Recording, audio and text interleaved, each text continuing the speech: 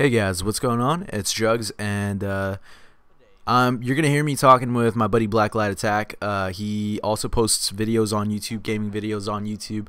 Cool dude, check him out. He posts TF2, and he plays this game too. So I imagine that he'll post Tribes gameplay as soon as he feels confident enough in his ability to be able to do successfully well enough for a YouTube video. I'm sure he'll post some stuff.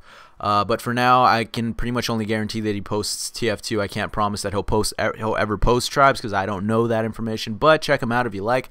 I'll link him in the description, and he'll also be on my YouTube homepage in my sub box, BlackLightAttack. Check him out.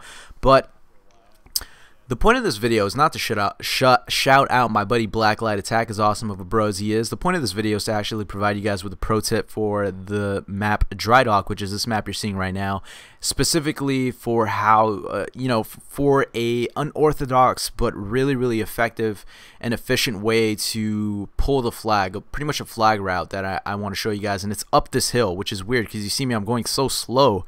I'm pretty much just walking up this hill when I get kind of to the peak.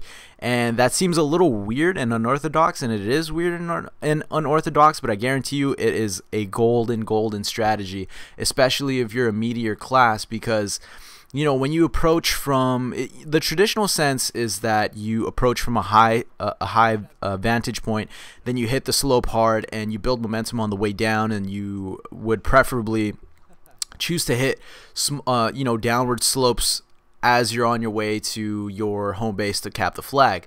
Well, the thing about it is, obviously, if you're doing everything perfectly fine as a Pathfinder, the fastest class in the game, the fastest classes in the game, you can get away with that 100% of the time, unless they have really heavily guarded turrets. But if they do have heavily guarded turrets, like, that's the only way it's gonna work. If the generator is down, if you're not gonna get owned by turrets, and if you're really exceptional at or at the very least you're much better than the other team at skiing and gaining speed, because when you approach from a high vantage point and you go towards a downward slope, you're also giving the enemy team that opportunity to build momentum, because they can also use the same slopes that you're using from the stationary point that they're at defending the base. And the thing about this path that I'm taking, it's kind of weird because, like I mentioned before, it doesn't make sense to want to go slower. But if you really think about it, the point in this game is not necessarily to go fast.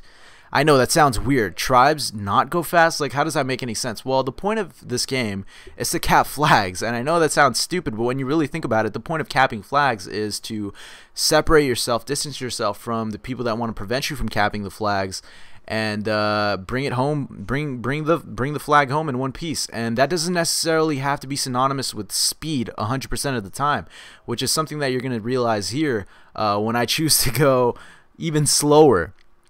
But so the thing about it, the reason that this strategy is so effective, especially for slower classes, is that typically the enemy isn't going to play you so that they're not going to anticipate you grabbing the flag and build momentum while they see you off in the distance about to grab the flag, and then chase you down and have that speed to match you via preparation. What they're typically going to do is they're going to deny you the flag cap as soon as they possibly can by killing you before you get the flag, or killing you as soon as you touch it by launching a premature spin fuser shot at the flag in anticipation of you being there to grab it.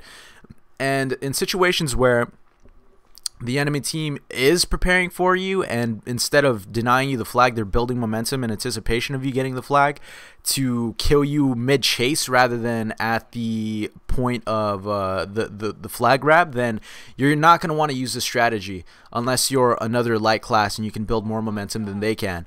But it's kind of like a situational thing. You have to read the enemy team and see what they're doing, see if they're smart enough to be able to do that, and not go for the instant gratification, and instead plan ahead and play you with patience. And typically no one does that. You're not going to see that very often in pubs. And so this strategy for Drydock is going to be extremely effective, especially if you're a meaty class, because what it allows you to do is build all of this momentum before you're even in the vicinity for the enemy team to see you. So as as a meteor class, you'll hit speeds of like 200, 175 if you're doing it right.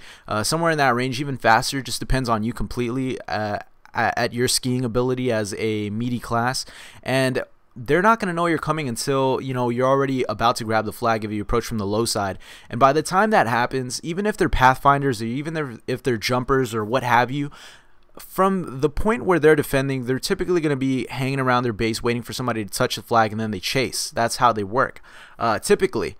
But like I said, this isn't, you know, sometimes you're going to get that pro in your lobby that's going to know how to play you perfectly, and in that situation, this isn't going to help. But you're going to have all this momentum, even as a heavier class, so that when you grab that flag, and you know, you're going up that hill, they have to start building momentum from a stationary position, and they're gonna have to go from 0 to 200 to 175 in an instant to be able to match your speed to go up that hill.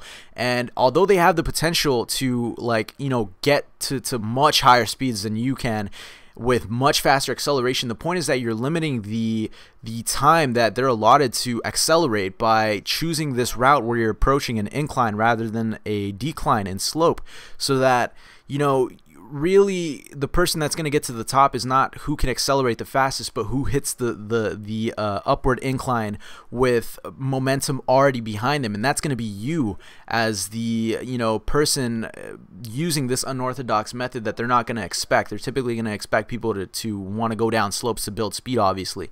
And don't worry, like, even if you get to the top of the hill and you're having to walk, don't panic, because if you do it right, they're going to be walking way before you start walking. And that means that even though you're about, you know, like 10 meters or a pretty dangerous distance between each other, if you're on top of the other side of that hill and they're right on the you know, the bottom of the peak of the hill, and you're both walking, although it can be a little nerve-wracking because you know you're so close to each other, it's not as close as you think, because you're going to hit that downward slope and you're going to start blazing. You're going to go right by them, and they're going to have to walk. They're going to have to keep walking until they hit that slope themselves. And by the time that happens, you know, you've already distanced yourself. And you can obviously see that in this gameplay. I get 4 flag caps using the same strategy. So this is especially effective for meteor classes that can't accelerate. You're taking advantage of the fact that you know, you're limiting the amount of time that you allow the other team's classes, fast classes, to accelerate, and you're taking advantage of the fact that they're not going to know when you're coming. You know, that's what she said. That's no homo. You're not going to know. They're not going to know when exactly you're going to grab the flag, and so they have to react last second and build that momentum last second. And like I said, you're limiting the amount of time they have to accelerate, and they're not going to be able to match your speed. They're not going to be able to get up that hill fast enough. And even if they do launch themselves with other ways not dependent on slopes, like disc jumping or disc launching themselves, especially the lighter classes, they're going to take way too much damage. Even with the 30% damage decrease that the Pathfinder can get as a final perk, they're going to take way too much damage to be able to efficiently get up that slope to match your momentum that you've already built on the way there. So this is something to really take into account. It's a really easy way to play Drydock that not many people really apply. This is not a strategy that many people apply. But anyways, hope this was informative. I'll catch you guys later. Peace out. This has been Jugs.